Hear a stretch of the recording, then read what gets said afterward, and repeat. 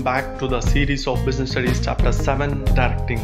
ಈ ವಿಡಿಯೋದಲ್ಲಿ ನಾವು ಪ್ರಿನ್ಸಿಪಲ್ಸ್ ಆಫ್ ಡೈರೆಕ್ಟಿಂಗ್ ಬಗ್ಗೆ ತಿಳ್ಕೊತಾ ಇದೀವಿ. By the way, this is OBC-online business class. ಇನ್ನು ಸಬ್ಸ್ಕ್ರೈಬ್ ಆಗಿಲ್ಲ ಅಂದ್ರೆ ಅದರ್ವೈಸ್ ವಿಡಿಯೋ ಸಿಗಲ್ಲ ನಿಮಗೆ ನೀಟಾಗಿ ಅಪ್ಲೋಡ್ ಮಾಡೋದು, ಇಂಪಾರ್ಟೆಂಟ್ ಕ್ವಶನ್ಸ್ ಅದು ಇದು ಇರುತ್ತಲ್ಲ. And also don't forget to like our Facebook page. Okay, start ಮಾಡೋಕ್ಕಿಂತ ಮುಂಚೆ ಪ್ರಿನ್ಸಿಪಲ್ಸ್ ಆಫ್ ಮ್ಯಾನೇಜ್ಮೆಂಟ್ ಅನ್ನೋದು ನಮಗೆಲ್ಲ ಗೊತ್ತಿರೋ ಹಾಗೆ ತುಂಬಾ ಎಫೆಕ್ಟಿವ್ ಆಗಿ ಡೈರೆಕ್ಟ್ ಮಾಡೋದು ಅನ್ನೋದೊಂದು ಚಾಲೆಂಜಿಂಗ್ ಟಾಸ್ಕ್. ಇದು ಎಲ್ಲರ ಕೈಲೂ ಈಸಿಯಾಗಿ ಮಾಡೋಕ್ಕಾಗೋದು ಇಲ್ಲ. ಯಾಕೆಂದ್ರೆ ಇದರಲ್ಲಿ ತುಂಬಾ ಕಷ್ಟಗಳಿದೆ, ಇದರಲ್ಲಿ ತುಂಬಾ ಡಿಫಿಕಲ್ಟ್ ಇದೆ. ಈಸಿಯಾಗಿ ಮಾಡೋವಂಥ ಕೆಲಸ ಅಲ್ಲ ಇದು. ಬಿಕಾಸ್ ಮ್ಯಾನೇಜರು ಬೇರೆ ಬೇರೆ ಬ್ಯಾಕ್ ಗ್ರೌಂಡ್ ಬಂದಿರುವಂಥ ಪೀಪಲ್ಗಳ ಜೊತೆ ಎಣಗಬೇಕಾಗಿರುತ್ತೆ. ಅವರ ಜೊತೆ ಬೆರಿಬೇಕು, ಅವ್ರನ್ನ ಮಾತಾಡಿಸ್ಬೇಕು, ಅವ್ರ ಜೊತೆ ಕಮ್ಯುನಿಕೇಟ್ ಮಾಡಬೇಕು, ಡೈರೆಕ್ಟ್ ಮಾಡಬೇಕು. These are all the process ಅಲ್ವಾ. ಅವ್ರ ಎಕ್ಸ್ಪೆಕ್ಟೇಷನ್ ಬೇರೆ ಇರುತ್ತೆ, ಅವ್ರ ಬ್ಯಾಕ್ ಗ್ರೌಂಡ್ ಬೇರೆ ಇರುತ್ತೆ. ಎಲ್ಲರಿಗೂ ಒಂದೇ ತರ ಡೈರೆಕ್ಟಿಂಗ್ ಸೂಟ್ ಆಗದೆ ಇರ್ಬೋದು ಕೆಲವು ಸತಿ. ಇದು ಕೆಲವು ಸತಿ ಡೈರೆಕ್ಟಿಂಗ್ ಅನ್ನೋ ಪ್ರೋಸೆಸ್ ನ ಕನ್ಫ್ಯೂಸ್ ಮಾಡ್ಬಿಡುತ್ತೆ. ಅದಕ್ಕೋಸ್ಕರ ಕನ್ಫ್ಯೂಸ್ ಆಗದೆ ಇರ್ಲಿ, ಫಿಕ್ಸ್ ಆಗಿ ಈ ತರ ಇರ್ಲಿ. ಈಗ ನೋಡಿ, ಒಂದು ಚಾಪ್ಟರ್ ಆದ್ಮೇಲೆ ಇನ್ನೊಂದು ಚಾಪ್ಟರ್ ಪಾಠ ಮಾಡ್ಬೇಕು, ಇನ್ನೊಂದು ಚಾಪ್ಟರ್ ಆದ್ಮೇಲೆ ಇನ್ನೊಂದು ಚಾಪ್ಟರ್. ಯಾಕೆ ಹಿಂಗೆ ಟೆಕ್ಸ್ಟ್ ಬುಕ್ ಅಂತ ಕೊಟ್ಟಿದ್ದಾರೆ? ಅದನ್ನ ಪ್ರಿನ್ಸಿಪಲ್ ಅನ್ಕೊಳ್ಳಿ. ಪ್ರಿನ್ಸಿಪಲ್ಸ್ ಅಂದ್ರೆ ಅಷ್ಟು ಆ ತರ ಕೊಟ್ಟಿದ್ದಾರೆ. ಇದನ್ನ ನಾವು ಫಾಲೋ ಮಾಡಬೇಕು, ಇದನ್ನ ಯೂಸ್ ಮಾಡ್ಕೊಂಡು ನಾವು ಎಕ್ಸ್ಪ್ಲೈನ್ ಮಾಡಬೇಕು. ಆ ತರ ಏನು ಕೊಡ್ತಾರೆ ಅನ್ನೋದಾದ್ರೆ ಅದು ಪ್ರಿನ್ಸಿಪಲ್ಸ್ ಆಗಿರುತ್ತೆ. ಹಂಗೇನೆ ಈ ತರ ಒಂದು ಬೇರೆ ಬ್ಯಾಕ್ ಗ್ರೌಂಡ್, ಬೇರೆ ಎಕ್ಸ್ಪೆಕ್ಟೇಷನ್ ಈ ತರ ಇರೋದ್ರಿಂದ ಅವ್ರವ್ರಿಗೆ ಇಷ್ಟ ಬಂದಿದ್ದ ನಡ್ಸ್ಕೊಂಡು ಅವ್ರವ್ರಿಗೆ ಇಷ್ಟ ಬಂದಿರೋ ತರ ಡೈರೆಕ್ಟಿಂಗ್ ಮಾಡಕ್ ಆಗಲ್ಲ ಮ್ಯಾನೇಜರ್. ಸೊ ದಟ್ ಇದನ್ನ ಯೂಸ್ ಮಾಡ್ಕೊಂಡು ಅವರು ಡೈರೆಕ್ಟ್ ಮಾಡ್ಲಿ ಅನ್ನೋ ಕಾರಣಕ್ಕೆ ಒಂದು ಪ್ರಿನ್ಸಿಪಲ್ಸ್ ಕೊಟ್ಟಿದ್ದಾರೆ ಡೈರೆಕ್ಷನ್ ಅಲ್ಲಿ. ಇದನ್ನ ಇವತ್ತಿನ ಕ್ಲಾಸ್ ಅಲ್ಲಿ ತಿಳ್ಕೊಳ್ಳೋಣ. First of all starting with first point, maximum individual contribution ಅಂತ. ಮ್ಯಾಕ್ಸಿಮಮ್ ಇಂಡಿವಿಜುವಲ್ ಕಾಂಟ್ರಿಬ್ಯೂಷನ್ ಅಂದ್ರೆ ಸಿಂಪಲ್ ಆಗಿ ಒಂದು ಕತೆ ಹೇಳ್ಬಿಡ್ತೀನಿ ನೋಡಿ. ಒಬ್ಬ ವ್ಯಕ್ತಿ 10 ಪ್ರಾಡಕ್ಟ್ ನ ರೆಡಿ ಮಾಡ್ಬೋದು ಅವನ ಕೆಪಾಸಿಟಿ ಅಂತ ಇಟ್ಕೊಳ್ಳಿ.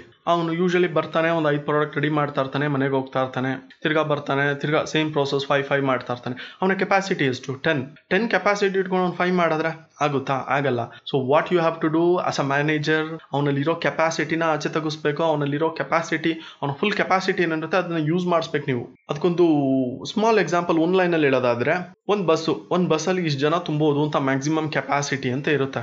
ಅದ್ ಬಿಟ್ಬಿಟ್ಟು 10 ಜನ, 2-3 ಜನ ತುಂಬ್ಕೊಂಡು ಒಂದ್ ಬಸ್ಸಲ್ಲಿ ಹೋದ್ರೆ ನಾವು it doesn't make any sense ಅಲ್ವಾ. ಯಾಕೆ ಅಂದ್ರೆ ಒಂದು ಬಸ್ಗೆ ಇಷ್ಟು ಜನ ಒಂದು ಮ್ಯಾಕ್ಸಿಮಮ್ ಕೆಪಾಸಿಟಿ ಇದೆ ಅಂತ ಇರುತ್ತೆ. ಬಸ್ ತುಂಬಾ ತುಂಬ್ಕೊಂಡು ಊರುಗಳಿಗೆ ಹೋಗ್ತಾರಲ್ಲ, ಹಂಗ ಹೋಗ್ಬೇಡಿ. ಅಟ್ ಲೀಸ್ಟ್ ಒಂದು ಏನ್ ಸೀಟ್ ಇದೆ ಅಷ್ಟಾನ ತುಂಬ್ಕೊಳ್ಳಿ. That is a maximum individual contribution. ಒಂದು ಕಂಪ್ನಿಗೆ ಅವನ ಎಷ್ಟು ಕೆಪಾಸಿಟಿ ಇರುತ್ತೆ ಅದನ್ನ ಕೊಡ್ಲಿ ಅಂತ.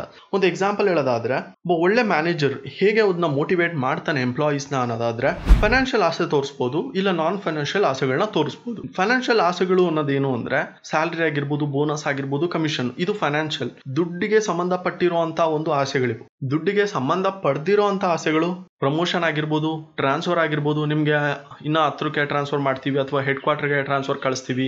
ಈ ತರ ಒಂದು ಆಸೆಗಳನ್ನ ತೋರಿಸಿ ಕೂಡ ಒಬ್ಬ ಎಂಪ್ಲಾಯೀಸ್ ಹತ್ರ ಮ್ಯಾಕ್ಸಿಮಮ್ ಪೊಟೆನ್ಷಿಯಲ್ ತೆಗಿಸ್ಬೋದು. ಈಗ ನಿಮ್ಗೆ ಪ್ರಮೋಷನ್ ಕೊಡ್ತೀವಿ ಅಂದ್ರೆ ಒಬ್ಬ ಎಂಪ್ಲಾಯೀಸ್ ಹೆಂಗ್ ಕೆಲಸ ಮಾಡ್ತಾನೆ ಹೇಳಿ? ಯಾವ ಬ್ರೇಕು ಹೋಗಲ್ಲ, ಯಾವ ಏನೂ ತಗೊಳಲ್ಲ, ಹೊರಗಡೆ ಎದ್ದೋಗಲ್ಲ, ಇರೋ ಟೈಮಲ್ಲಿ ಕರೆಕ್ಟಾಗಿ ಕೆಲಸ ಮಾಡ್ತಾನೆ. ಪ್ರಮೋಷನ್ ಬೇಕಷ್ಟೇ ಅವನಿಗೆ. ನೆಕ್ಸ್ಟ್ ಇಯರ್ ನಾನು ಪ್ರಮೋಷನ್ ಅಂತ ಸ್ಟೇಟಸ್ ಹೇಳ್ಕೊಂಡು ಓಡಾಡಬೇಕು. ಕೆಲವೊಂದ್ಸತಿ ಅವಾರ್ಡ್ಗಳು ಆ ಥರ ಮಾಡುತ್ತೆ, ಬೆಸ್ಟ್ ಎಂಪ್ಲಾಯೀಸ್ ಅವಾರ್ಡು, ಇದೆಲ್ಲ ನಾನ್ ಫೈನಾನ್ಷಿಯಲ್ ರಿವಾರ್ಡ್ಸ್ಗಳು ಒಬ್ಬ ಎಂಪ್ಲಾಯ್ ಕೊಡೋದು. ಈ ತರ ಆಸೆಗಳನ್ನ ತೋರಿಸಿ ಒಬ್ಬ ಎಂಪ್ಲಾಯ್ನ ಅವನೊಂದು ಮ್ಯಾಕ್ಸಿಮಮ್ ಕೆಪಾಸಿಟಿ ಜಾಸ್ತಿ ಮಾಡೋ ತರ ಮಾಡ್ಬೋದು. ಬೇಸಿಕಲಿ ಇಷ್ಟೇ, ಅವ್ರಿಗೆ ಫೀಲ್ ಆಗ್ಬೇಕು, ಓಕೆ ನಾನು ಈ ತರ ಕಷ್ಟಪಟ್ರೆ ಅಥವಾ ನಾನು ಇಷ್ಟು ಕಷ್ಟಪಟ್ಟು ಕೆಲಸ ಮಾಡಿದ್ರೆ, ನಾನು ಎಫಿಷಿಯೆಂಟ್ ಆಗಿ ಕೆಲಸ ಮಾಡಿದ್ರೆ ನನಗೆ ಪ್ರಮೋಷನ್ ಸಿಗುತ್ತೆ ಅಥವಾ ಅದಕ್ಕೆ ಕರೆಕ್ಟ್ ಆಗಿರೋ ರಿವಾರ್ಡ್ ಸಿಗುತ್ತೆ ಅಂತ ಅವ್ನಿಗೆ ಅನಿಸ್ಬೇಕು. ಅವಾಗೇ ಅವ್ನು ಕೆಲಸ ಮಾಡೋದು. Moving on to the next principal, harmony of objectives. Harmony ಅಂದ್ರೆ ಸಾಮರಸ್ಯ ಅಂತ ಹೇಳ್ತಾರೆ. ಅವರ ಒಂದು ಉದ್ದೇಶಗಳಲ್ಲಿ ಸಾಮರಸ್ಯ ಇರಬೇಕು. ಸಾಮರಸ್ಯ ಅಂದ್ರೆ ಇಬ್ರು ಒಂದನ್ನೇ ಥಿಂಕ್ ಮಾಡಬೇಕು ಅಥವಾ ಒಂದೆಡೆಗೆ ನಡ್ಕೊಂಡು ಹೋಗ್ಬೇಕು ಅನ್ನೋದು ಬೇಸಿಕಲಿ ಇದ್ರ ಪಾಯಿಂಟ್ ಅಷ್ಟೇ. ತುಂಬಾ ಸರಿ ಏನಾಗುತ್ತೆ ಅಂದ್ರೆ, ಒಂದು ಆರ್ಗನೈಸೇಷನ್ ಆಬ್ಜೆಕ್ಟಿವ್ ಬೇರೆ ಇರುತ್ತೆ, ಎಂಪ್ಲಾಯೀಸ್ ಆಬ್ಜೆಕ್ಟಿವ್ ಬೇರೆ ಇರುತ್ತೆ. ಅಂದ್ರೆ ಗುರಿಗಳು ಅಂತ ಹೇಳ್ತಾರೆ. ಅವರ ಗುರಿ, ಒಂದು ಆರ್ಗನೈಸೇಷನ್ ಗುರಿ ಬೇರೆ ಇರುತ್ತೆ, ಒಂದು ಎಂಪ್ಲಾಯೀಸ್ ಗುರಿನೇ ಬೇರೆ ಇರುತ್ತೆ. ಎಕ್ಸಾಂಪಲ್ ಹೇಳೋದಾದ್ರೆ, ಒಬ್ಬ ಎಂಪ್ಲಾಯೀಸ್ಗೆ ನಾನು ಸ್ಯಾಲ್ರಿ ಚೆನ್ನಾಗಿ ತಗೋಬೇಕು ಅಥವಾ ಸ್ಯಾಲ್ರಿ ಜಾಸ್ತಿ ಮಾಡ್ಕೋಬೇಕು ಅನ್ನೋ ಒಂದು ಪರ್ಸನಲ್ ಇಂಟೆನ್ಷನ್ ಇರುತ್ತೆ. ಬಟ್ ಆರ್ಗನೈಸೇಷನ್ಗೆ ಹೇಳೋದಾದ್ರೆ, ಎಂಪ್ಲಾಯೀಸ್ಗಳೆಲ್ಲ ಚೆನ್ನಾಗಿ ಕೆಲಸ ಮಾಡಬೇಕು, ಚೆನ್ನಾಗಿ ಪ್ರಾಫಿಟ್ ತರಿಸ್ಬೇಕು, ನಮ್ಮ ಕಂಪ್ನಿನ ಉದ್ಧಾರ ಮಾಡಬೇಕು, ಸೇಲ್ ಜಾಸ್ತಿ ಮಾಡಬೇಕು, ಈ ತರ ಒಂದು ಆಸೆಗಳನ್ನ ಇಟ್ಕೊಂಡಿರ್ತಾರೆ. ಬಟ್ ಎಂಪ್ಲಾಯಿ ಮೇಲೆ ಅವ್ರಿಗೆ ಆಸೆ ಇರೋದೇನು?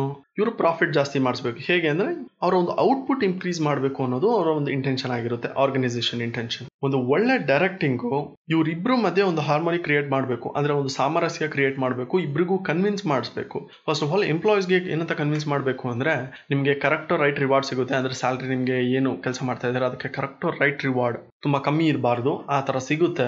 ಇದು ಸಿಗ್ಬೇಕು ಅಂದ್ರೆ ನೀವು ಎಫೆಕ್ಟಿವ್ ಆಗಿ ವರ್ಕ್ ಮಾಡಬೇಕು, ತುಂಬಾ ಚೆನ್ನಾಗಿ ವರ್ಕ್ ಮಾಡಬೇಕು ಅನ್ನೋದನ್ನ ನಾವು ಹೇಳ್ಕೊಡ್ಬೇಕು. ಇದು ಅವ್ರಿಗೆ ತಿಳಿದ ಮೇಲೆ ಅವ್ರಿಗೆ ಅನ್ಸ್ಬೇಕು, ಓಕೆ ನಾನು ಕರೆಕ್ಟಾಗಿ ಕೆಲಸ ಮಾಡಿದ್ರೆ ನನಗೆ ರಿವಾರ್ಡ್ ಸಿಗುತ್ತೆ ಅಂತ. ಈ ತರ ಒಂದು ಗುಡ್ ಡೈರೆಕ್ಷನ್ ಇಂದ ಇಬ್ರು ಮಧ್ಯೆ ಒಂದು ಬ್ಯಾಲೆನ್ಸ್ ಕ್ರಿಯೇಟ್ ಆಗ್ತಾ ಹೋಗುತ್ತೆ. ಬ್ಯಾಲೆನ್ಸ್ ಕ್ರಿಯೇಟ್ ಆಗಿರೋದು ಓವರ್ ಆಲ್ ಔಟ್ಪುಟ್ ಜಾಸ್ತಿ ಮಾಡಿಸುತ್ತೆ. Moving on to the next principle, unity of command. Command ಅಂದ್ರೆ ಬೇಸಿಕಲಿ ಈ ಮಿಲಿಟರಿಲೆಲ್ಲ ಕಮಾಂಡ್ ಕೊಡ್ತಾರೆ ನೋಡಿರ್ತೀರಲ್ವಾ, ಅವ್ರು ಮಾರ್ಚ್ ಮಾಡೋದಕ್ಕಾಗಿರ್ಬೋದು, ಬೇರೆ ಏನಾದ್ರೂ ಸರಿ ಒಂದು ಕಮಾಂಡ್ ಕೊಡ್ತಾರೆ. ಯೂಶಲಿ ಮಿಲಿಟರಿಲಿ ಕಮಾಂಡ್ ಅನ್ನೋದು ತುಂಬಾ ಸ್ಟ್ರಿಕ್ಟ್ ಆಗಿರುತ್ತೆ, ತುಂಬಾ ಶಾರ್ಪ್, ತುಂಬಾ ಒನ್ ನ್ಯಾರೋ. ಇಲ್ಲಿ ತರ ಒಬ್ರು ಹೇಳ್ತಾರೆ, ಅಲ್ಲಿ ತರ ಒಬ್ರು ಹೇಳ್ತಾರೆ. ರಾಜಕೀಯದವ್ರು ಮಾಡ್ತಾರಲ್ಲ, CM ಒಂದು ಹೇಳಿದ್ರೆ ಎಜುಕೇಶನ್ ಮಿನಿಸ್ಟರ್ ಇನ್ನೊಂದು, ಹೋಮ್ ಮಿನಿಸ್ಟರ್ ಇನ್ನೊಂದು, ಎಲ್ಲರೂ ಒಂದೊಂದು ಹೇಳ್ಕೊಂಡು ಹೋಗ್ತಾ ಇರ್ತಾರೆ. ಅವ್ರಿಗೆ ಅವರ ಒಂದು ಯೂನಿಟಿ ಇರಲ್ಲ. ಸೊ ಯೂನಿಟಿ ಆಫ್ ಕಮಾಂಡ್ ಅನ್ನೋದು ಒಬ್ಬ ಒಳ್ಳೆ ಲೀಡರ್ ಅಲ್ಲಿ ಇರಬೇಕಾದಂತ ಫಸ್ಟ್ ಕ್ವಾಲಿಟಿ. ಅವನು ಎಲ್ಲರನ್ನೂ ಒಂದೆಡೆಗೆ ನಡ್ಸ್ಕೊಂಡು ಹೋಗ್ಬೇಕು. ಆಜ್ಞೆ ಅಂತ ಹೇಳ್ತಾರೆ. ಆಜ್ಞೆ ಅನ್ನೋದು ಒಂದು ಒನ್ ಡೈರೆಕ್ಷನ್ ಅಲ್ಲಿ ಇರಬೇಕು. ಒನ್ ಡೈರೆಕ್ಷನ್ ಅಲ್ಲಿ ಹೇಗೆ ಬರ್ಸೋದು ಅಂದ್ರೆ, ಒಂದು ಆರ್ಗನೈಸೇಷನ್ ಅಲ್ಲಿ ಏನ್ ಇನ್ಸ್ಟ್ರಕ್ಷನ್ ರಿಸೀವ್ ಮಾಡ್ತಾರೆ ಸಬಾರ್ಡಿನೇಟ್ಸ್, ಅದು ಒಂದ್ ಕಡೆಯಿಂದ ಬರಬೇಕು. ಎಲ್ಲಾ ಕಡೆಯಿಂದ ಬಂದ್ರೆ ಏನಾಗುತ್ತೆ ಅಂದ್ರೆ ಮೆಸ್ ಕ್ರಿಯೇಟ್ ಆಗ್ಬಿಡುತ್ತೆ. ಅವನೊಂದು ಹೇಳ್ತಾ ಇರ್ತಾನೆ, ಇನ್ನೊಬ್ಬ ಒಂದು ಹೇಳ್ತಾ ಇರ್ತಾನೆ, ಇನ್ನೊಬ್ಬ ಒಂದು ಹೇಳ್ತಾ ಇರ್ತಾನೆ.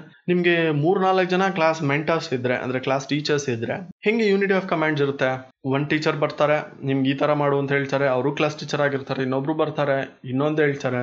ನಿಮ್ಗೆ ತಲೆ ಕೆಟ್ಟೋಗುತ್ತೆ, ಏನ್ ಮಾಡ್ಬೇಕು, ಯಾರ ಹತ್ರ ಕೇಳ್ಬೇಕು ಅನ್ನೋದೆಲ್ಲ ತಲೆ ಕೆಟ್ಟೋಗುತ್ತೆ. ಅದಕ್ಕೋಸ್ಕರ ಯಾವತ್ತಿದ್ರು ಒಂದ್ ಕಡೆಯಿಂದ ಆರ್ಡರ್ ಇಸ್ಕೋಬೇಕು. ಇಲ್ಲ ಅಂದ್ರೆ ಕನ್ಫ್ಯೂಷನ್, ಜಗಳ ಆಗಿರ್ಬೋದು, ಅವರ ಮಧ್ಯೆ ಒಂದು ಸರಿಯಾಗಿ ಹೊಂದಾಣಿಕೆ ಇಲ್ಲದೆ ಇರ್ಬೋದು. ಈ ತರದೆಲ್ಲ ಕ್ರಿಯೇಟ್ ಆಗಕ್ಕೆ ಸ್ಟಾರ್ಟ್ ಆಗುತ್ತೆ. ಅದಕ್ಕೋಸ್ಕರ ಈ ಪ್ರಿನ್ಸಿಪಲ್ಸ್ ಒಂದು ಯೂನಿಟಿ ಆಗಿ ಹೋಗಕ್ಕೆ ಹೆಲ್ಪ್ ಮಾಡುತ್ತೆ. Next principles, ಅಪ್ರೋಪ್ರಿಯೇಟ್ನೆಸ್ of direction technique ಅಂತ. ಈ ಪಾಯಿಂಟ್ ಅರ್ಥ ಹೇಳೋದಾದ್ರೆ, ಡೈರೆಕ್ಟರ್ ಆದವರು ಒಂದು ಪ್ರಾಪರ್ ಟೆಕ್ನಿಕ್ ನ ಯೂಸ್ ಮಾಡಬೇಕು ಅನ್ನೋದು ಇದರ ಅರ್ಥ ಆಗಿರುತ್ತೆ. ಹೇಗೆ ಪ್ರಾಪರ್ ಟೆಕ್ನಿಕ್ ನ ಯೂಸ್ ಮಾಡಬೇಕು ಅಂದ್ರೆ, ಆರ್ಗನೈಸೇಷನ್ ಅಲ್ಲಿ ಈಗಾಗಲೇ ಗೊತ್ತಿರೋ ತರ ಬೇರೆ ಬೇರೆ ಬ್ಯಾಕ್ ಗ್ರೌಂಡ್, ಬೇರೆ ಬೇರೆ ಆಟಿಟ್ಯೂಡ್, ಬೇರೆ ಬೇರೆ ಮೆಂಟಾಲಿಟಿಯಿಂದ ಬಂದಿರ್ತಾರೆ. ಈ ಸಬಾರ್ಡಿನೇಟ್ಸ್ ಗಳ ಕೆಪಾಸಿಟಿ ಏನು, ಅವರ ಆಟಿಟ್ಯೂಡ್ ಏನು, ಅವರ ಒಂದು ಸಿಚುವೇಶನಲ್ ವೇರಿಯಬಲ್ ಏನು ಅನ್ನೋದನ್ನ ಫಸ್ಟ್ ತಿಳ್ಕೋಬೇಕು. ಕೆಲವ್ರಿಗೆ ಹಣ ಒಂದು ಮೋಟಿವೇಟ್ ಮಾಡುತ್ತೆ, ಕೆಲವ್ರಿಗೆ ಪ್ರಮೋಷನ್ ಅನ್ನೋದು ಮೋಟಿವೇಟ್ ಮಾಡುತ್ತೆ. ಯಾವುದು ಅವರ ಒಂದು ಕೆಪಾಸಿಟಿ ಏನು, ಅವರ ಒಂದು ಆಟಿಟ್ಯೂಡ್ ಹೆಂಗಿದೆ, ಅವ್ರಿಗೆ ದುಡ್ಗೋಸ್ಕರ ಆಸೆ ಪಡ್ತಾರಾ, ಪೊಸಿಷನ್ಗೆ ಆಸೆ ಪಡ್ತಾರಾ, ಈ ತರದನ್ನೆಲ್ಲ ನೋಡ್ಕೊಂಡು ಒಂದು ಪ್ರಾಪರ್ ಟೆಕ್ನಿಕ್ ನ ಯೂಸ್ ಮಾಡಬೇಕು ಅನ್ನೋದು ಅಪ್ರೋಪ್ರಿಯೇಟ್ನೆಸ್ ಆಫ್ ಡೈರೆಕ್ಷನ್ ಟೆಕ್ನಿಕ್ ಅಂತ. ನೆಕ್ಸ್ಟ್ ಪ್ರಿನ್ಸಿಪಲ್ ಹೋಗೋದಾದ್ರೆ ಮ್ಯಾನೇಜೀರಿಯಲ್ ಕಮ್ಯುನಿಕೇಶನ್ ಅಂತ. ಮ್ಯಾನೇಜರ್ಸ್ ಎಲ್ಲಾ ಲೆವೆಲ್ ಅಲ್ಲೂ ಒಂದು ಎಫೆಕ್ಟಿವ್ ಆಗಿ ಕಮ್ಯುನಿಕೇಶನ್ ಮಾಡಿದ್ರೆ ಡೈರೆಕ್ಟಿಂಗ್ ಅನ್ನೋದು ಎಫೆಕ್ಟಿವ್ ಆಗಿ ನಡೆಯುತ್ತೆ. ಹೇಗೆ ಎಫೆಕ್ಟಿವ್ ಆಗಿ ಮಾಡ್ತಾರೆ ಅಂದ್ರೆ, ಒಂದು ಕ್ಲಾರಿಟಿ ಇರಬೇಕು. ಒಂದು ಇನ್ಸ್ಟ್ರಕ್ಷನ್ ಕೊಡ್ಬೇಕಾದ್ರೆ ಅದು ಅವ್ರಿಗೆ ಅಂಡರ್ಸ್ಟ್ಯಾಂಡಿಂಗ್ ಆಗ್ತಿದ್ಯಾ ಅಂತಲೂ ತಿಳ್ಕೊಬೇಕು. ಕೆಲವು ಸತಿ ನೀವೇನು ಹೇಳ್ತಾ ಇದೀರೋ ಅನ್ನೋದ್ರ ಮೇಲೆ ಒಂದು ಕ್ಲಾರಿಟಿ ಇರಬೇಕು. ಸುಮ್ಮನೆ ಒಂದು ಬುಕ್ಕಿಶ್ ಲ್ಯಾಂಗ್ವೇಜ್ ಆಗಿರ್ಬೋದು, ಏನೋ ಒಂದು ಹೇಳ್ಬಿಟ್ಟು ಬರ್ತೀರಾ, ಅದು ಅವ್ರಿಗೆ ಅರ್ಥನೇ ಆಗಿರಲ್ಲ. ನಿಮ್ ವೇಲೆ ಹೇಳಿದ್ರೆ ಅವ್ರಿಗೆ ಅರ್ಥ ಆಗಿರಲ್ಲ, ಅವ್ರ ವೇಲೆ ಅವ್ರಿಗೆ ಹೇಳ್ಬೇಕು, ಅದು ಅವ್ರಿಗೆ ಅರ್ಥ ಆಗ್ಬೇಕು. ಓವರ್ ಆಲ್ ಅವ್ರಿಗೆ ಅರ್ಥ ಆಗಿದ್ಯಾ ಇಲ್ವಾ ಅನ್ನೋದನ್ನ ನಾವು ಫಸ್ಟ್ ವೆರಿಫೈ ಮಾಡ್ಬೇಕಾಗುತ್ತೆ. ಕೆಲವು ಸತಿ ಫೀಡ್ಬ್ಯಾಕ್ಗಳು ತಗೋಬೇಕು ಎಂಪ್ಲಾಯೀಸ್ ಗಳಿಂದ ಅಥವಾ ಸಬಾರ್ಡಿನೇಟ್ಸ್ ಗಳಿಂದ. ಯಾಕೆ ಅಂದ್ರೆ ಅವ್ರಿಗೆ ಅರ್ಥ ಆಗಿರಲ್ಲ ಕೆಲವು ಸತಿ. ಈಗ ಕೆಲವು ಸತಿ ಟೀಚರ್ಗಳು ಬಂದು ನಿಮ್ಗೆ ಅರ್ಥ ಆಗಿದ್ಯಾ ಆಗಿಲ್ವಾ, ಯಾಕೆ, ಏನಾದ್ರು ಎಲ್ಲಿ ನಿಮ್ಗೆ ಸ್ಟಕ್ ಆಗಿದೆ, ಈ ತರದ್ ಏನಾದ್ರು ಕ್ವಶನ್ಸ್ ಕೇಳ್ತಾ ಇರ್ತಾರೆ. ಯಾಕೆ ಅಂದ್ರೆ ಈ ತರ ಕೇಳಿದಾಗ ಅಟ್ಲೀಸ್ಟ್ ನಿಮ್ಗೆ ಎಲ್ಲ ಪಾಯಿಂಟ್ ಎಲ್ಲ ಅರ್ಥ ಆಗಿರಲ್ಲ, ಅಲ್ಲಿ ನೀವು ಹೇಳ್ಸ್ಕೋಬಹುದು ಅಂತ. Moving on to next principal, use of informal organisation. ಎಲ್ಲ ಒಂದು ಆರ್ಗನೈಸೇಷನ್ ಗಳಲ್ಲಿ ಇನ್ಫಾರ್ಮಲ್ ಗ್ರೂಪ್ ಅನ್ನೋದು ಇದ್ದೇ ಇರುತ್ತೆ. ನಾನು ಈಗಾಗಲೇ ಇದ್ರ ಬಗ್ಗೆ ನಾನು ಮಾತಾಡಿದ್ದೀನಿ ಆರ್ಗನೈಸೇಷನ್ ಚಾಪ್ಟರ್ ಅಲ್ಲಿ. ಇನ್ಫಾರ್ಮಲ್ ಆರ್ಗನೈಸೇಷನ್ ಹೇಗೆ ಏನು ಅಂತ ನೀವು ಅದನ್ನ ನೋಡಿಲ್ಲ ಅಂದ್ರೆ ಇದು ಪಾಯಿಂಟ್ ನಿಮ್ಗೆ ಅರ್ಥ ಆಗಲ್ಲ. ಸೊ ಅದನ್ನ ನೋಡ್ಬಿಟ್ಟು ಬನ್ನಿ ಒಂದ್ಸತಿ. ಮ್ಯಾನೇಜರ್ ಆದ್ರೆ ಹೆಂಗಿರ್ಬೇಕು ಅಂದ್ರೆ, ಈ ಗ್ರೂಪ್ ನ ಐಡೆಂಟಿಫೈ ಮಾಡ್ಬೇಕು. ಅವನು ಎಲ್ಲಿ ಇನ್ಫಾರ್ಮಲ್ ಗ್ರೂಪ್ ಇದೆ, ಈ ಗ್ರೂಪ್ ನ ಪಾಸಿಟಿವ್ ಆಗಿ ಯುಟಿಲೈಸ್ ಮಾಡ್ಕೋಬೇಕು. ಅವನು ಅಷ್ಟು ಸ್ಮಾರ್ಟ್ ಆಗಿರ್ಬೇಕು, ಆ ಗ್ರೂಪ್ ನ ಹುಡುಕಿ ಅದನ್ನ ಒಳ್ಳೆ ತರ ಯೂಸ್ ಮಾಡ್ಕೊಳೋದು. ಕೆಲವು ಸತಿ ಇನ್ಫಾರ್ಮಲ್ ಗ್ರೂಪ್ ತುಂಬಾ ಅಡ್ವಾಂಟೇಜ್ ಆಗುತ್ತೆ. ಯಾಕೆ ಅಂದ್ರೆ ಒಂದು ಸಡನ್ ಆಗಿ ಇನ್ಫಾರ್ಮೇಶನ್ ಟ್ರಾನ್ಸ್ಫರ್ ಮಾಡೋದಿರ್ಬೋದು, ಕಮ್ಯುನಿಕೇಶನ್ ಆಗ್ಬೋದಿರ್ಬೋದು. ತುಂಬಾ ಡಿಲೇ ಇಲ್ಲ, ಇಲ್ಲಿ ಬೇಗ ಕಮ್ಯುನಿಕೇಶನ್ ಆಗುತ್ತೆ. ಇದರಲ್ಲೂ ಕೆಲವು ತುಂಬಾ ಅಡ್ವಾಂಟೇಜ್ ಇದೆ, ನಾನು ಅದ್ರ ಬಗ್ಗೆನೂ ಮಾತಾಡಿದ್ದೀನಿ. ಅಡ್ವಾಂಟೇಜಸ್ ಆಫ್ ಇನ್ಫಾರ್ಮಲ್ ಆರ್ಗನೈಸೇಷನ್ ಅಲ್ಲಿ ಆ ವಿಡಿಯೋನ ಹೋಗಿ ನೋಡಿ ಒಂದ್ಸತಿ. ಇದನ್ನ ಪ್ರಾಪರ್ ಆಗಿ ಯೂಸ್ ಮಾಡ್ಕೊಂಡ್ರು ಅಂದ್ರೆ ಡೈರೆಕ್ಟಿಂಗ್ ತುಂಬಾ ಎಫೆಕ್ಟಿವ್ ಆಗಿ ನಡೆಯುತ್ತೆ. Moving on to next principal, leadership. Subordinate ನ ಡೈರೆಕ್ಟ್ ಮಾಡ್ಬೇಕಾದ್ರೆ ನೀನ್ ಹಿಂಗ್ ಮಾಡು, ಈ ತರ ಮಾಡು, ಅಥವಾ ಅವ್ರನ್ನ ಕರ್ಕೊಂಡು ಹೋಗ್ಬೇಕಾದ್ರೆ ನೀವು ಡೈರೆಕ್ಟ್ ಮಾಡ್ತಾ ಇರ್ತಿರಲ್ಲ, ಮ್ಯಾನೇಜರ್ ಆದರೂ ಗುಡ್ ಲೀಡರ್ಶಿಪ್ ಕ್ವಾಲಿಟಿನ ಇಂಪ್ಲಿಮೆಂಟ್ ಮಾಡ್ಕೊಂಡು ಅವ್ರಿಗೆ ಇನ್ಫ್ಲೂಯೆನ್ಸ್ ಮಾಡಬೇಕು ಸಬಾರ್ಡಿನೇಟ್ಗೆ. ಎಲ್ಲೂ ಅವರು ಬೇಜಾರಾಗಬಾರ್ದಿರ್ಬಾರ್ದು ಅಥವಾ ಹೊಂದಾಣಿಕೆ ಕಳ್ಕೊಳೋದಿರಬಾರ್ದು, ಈ ತರ ಮಾಡಬಾರ್ದು. ಆ ತರ ಒಂದು ಗುಡ್ ಲೀಡರ್ಶಿಪ್ ಅಲ್ಲಿ ನಡ್ಸ್ಕೊಂಡು ಹೋಗ್ಬೇಕು. ಆಗ್ಲೇ ಒಂದು ಡೈರೆಕ್ಟಿಂಗ್ ಅನ್ನೋ ಒಂದು ಪ್ರೋಸೆಸ್ ಕರೆಕ್ಟ್ ಆಗಿ ನಡೆಯೋದು. Moving on to next principal, follow through. Follow through ಅನ್ನೋದು, ನೀವು ಒಂದ್ಸತಿ ಇನ್ಫಾರ್ಮೇಶನ್ ಕೊಟ್ಟಿರ್ತೀರಾ, ಡೈರೆಕ್ಟ್ ಮಾಡಿರ್ತೀರಾ, ಈ ತರ ನೀನ್ ಕೆಲಸ ಮಾಡಬೇಕು, ಈ ತರ ಇನ್ಸ್ಟ್ರಕ್ಷನ್ ಕೊಟ್ಟಿರ್ತೀರಾ, ಅವ್ರಿಗೆ ಮೋಟಿವೇಟ್ ಮಾಡಿರ್ತೀರಾ. ಕೆಲವು ಸತಿ ಬರೀ ಇದು ಸಾಕಾಗೋದಿಲ್ಲ. ಯಾಕೆ ಅಂದ್ರೆ ಮ್ಯಾನೇಜರ್ ಆದವರು ಅದನ್ನ ರಿವ್ಯೂ ಮಾಡಬೇಕು, ಯಾವಾಗ್ಲೂ ನೋಡ್ತಾ ಇರಬೇಕು, ಕರೆಕ್ಟ್ ಆಗಿ ಮಾಡ್ತಿದಾರಾ, ಮಾಡ್ತಾ ಇಲ್ವಾ, ಇವ್ರಿಗೆ ಏನಾದ್ರು ಅರ್ಥ ಆಗಿಲ್ವಾ, ಈಗೇನಾದ್ರೂ ಚೇಂಜಸ್ ಮಾಡ್ಬೇಕಾ, ಕರೆಕ್ಟ್ ಆಗಿ ಹೇಳಿರೋ ಪ್ಲಾನ್ ಇಂಪ್ಲಿಮೆಂಟ್ ಮಾಡ್ಕೊಂಡಿದಾರಾ, ಏನಾದ್ರೂ ಪ್ರಾಬ್ಲಮ್ಸ್ ಇದೆಯಾ, ಏನಾದ್ರೂ ಬೇಕಿದ್ರೆ ಚೇಂಜಸ್ ಮಾಡ್ಬೇಕಾಗುತ್ತೆ. ಕೆಲವು ಸತಿ ಕೆಲವು ಡೈರೆಕ್ಷನ್ ಎಲ್ಲ ಚೇಂಜಸ್ ಇರುತ್ತೆ, ಹೇಳಿದ ಪ್ರಕಾರನೇ ನಡ್ಕೊಂಡು ಹೋಗ್ಬೇಕು ಅಂತಿರಲ್ಲ. ಕೆಲವು ಸತಿ ಏನಾದ್ರೂ ಒಂದು ಪ್ರಾಬ್ಲಮ್ ಬಂದಾಗ ಕೆಲವು ಚೇಂಜಸ್ ನ ಮಾಡ್ಬೇಕಾಗಿರುತ್ತೆ, ಅದನ್ನ ಇಂಪ್ಲಿಮೆಂಟ್ ಮಾಡ್ಬೇಕಾಗುತ್ತೆ. ಕೆಲವು ಸತಿ ಗುಡ್ ಡೈರೆಕ್ಟಿಂಗ್ ಅನ್ನೋದು ಕೆಲವು ಸಾರಿ ಆನ್ ದ ಸ್ಪಾಟ್ ಚೇಂಜ್ ಮಾಡ್ತಾರೆ. ಯಾವಾಗ್ಲೂ ನಾವು ಫಿಕ್ಸ್ ಆಗಿ ಬಂದಿದೀವಿ, ಹಿಂಗೆ ಇದೆ, ಇದನ್ನ ಬಿಟ್ಟು ನಾವ್ ಏನು ಮಾಡಲ್ಲ ಅಂದಾಗ ಕ್ರಿಯೇಟಿವಿಟಿ ಕಳ್ಕೋಬೇಕಾಗಿರುತ್ತೆ. ಸೊ ಇದು ಡೈರೆಕ್ಟಿಂಗ್ ಪ್ರಿನ್ಸಿಪಲ್ಸ್.